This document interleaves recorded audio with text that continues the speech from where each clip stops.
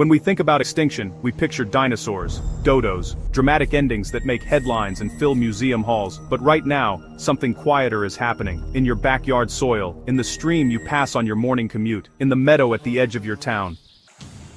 Small creatures that hold ecosystems together are vanishing, not in headline-grabbing events, but in silent, localized disappearances too subtle to register on global scales. Here's the thing though, this isn't a story about inevitable doom, it's a story about a crisis we're finally learning to see, and one that communities around the world are already addressing with remarkable success. The research is clear about the scale of the challenge, but it's equally clear about what works, so let's explore both. Scientists call this phenomenon micro-extinction, the erosion of animal populations and local disappearances that happen before species vanish entirely from the planet. Think of it like this, a species doesn't need to go extinct for an ecosystem to collapse. You just need enough individuals to disappear from enough places for the whole system to start unraveling.